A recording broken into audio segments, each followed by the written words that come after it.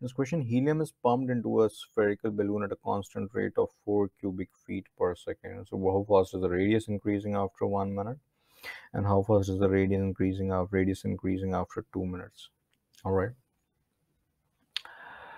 So the helium is pumped into a spherical balloon at a constant rate of 4 cubic feet per second. So what is the volume of the vol of the spherical balloon? That will be 4 over 3 pi r cube. Now the volume is increasing at the rate of 4 cubic. It means that if we differentiate both sides with respect to t, this will become 4 over 3 pi times 3r squared dr over dt. The value of dv over dt is already given to us as 4.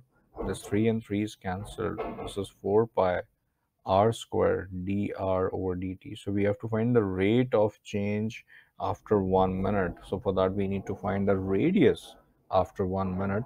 So to find out the radius, let's cancel this out first and write that dividing both sides by pi r square, we have the value of dr over dt as pi r square. Another way to write dr over dt over on the left, so we have to find the value of 1 over pi r square. The radius is not known to us, so that's where we're going to use the method that since the volume is increasing at the rate of 4 cubic feet per second, so after 1 second, we can say that the volume is 4 feet cube. So after 1 minute, and 1 minute has 60 seconds. So after 60 seconds, the volume will definitely be 4 times 60, which is 240 feet cube. If this is the volume, then we just plug in this volume in the formula, which is 4 over 3 pi r cube, and find the radius at that point. So the volume is 240. This is 4 over 3 pi r cube. 4 times 6 is 24, and this will be 0. And if we cross multiply, 60 times 3 is 180. So 180 over pi is r cube, which means that the value of r will be cube root of 180 over pi. And this value of r, we are going to substitute over here, over in the red one. So the answer to part A, let me just draw a line over here.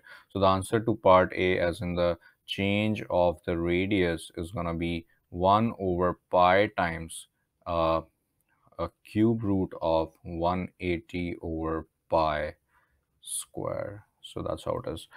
So this will become 180 over pi cube root of this value square of this value times pi, and 1 over this value is coming as 0.02 feet per second. This is the required value of dr. This is the required value of dr over dt for case A. And for case B, we'll do the same activity with the only difference as the time is 2 minutes. So for time is 2 minutes, the volume will become twice, right?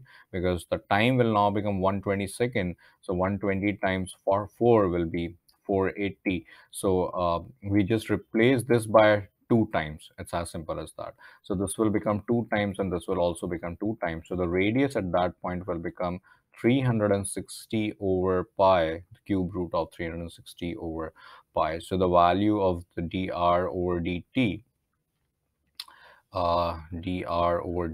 is going to be 1 over pi times cube root of 360 over pi whole square. So this will be 360 over pi cube root of this value square of this value times pi, and 1 over this value is coming as 0.013 up to 3 decimal places, that's 0.0, up to 2 decimal places, that's 0.01 feet per second. So this is the rate at which the radius is changing at that particular time. Thank you.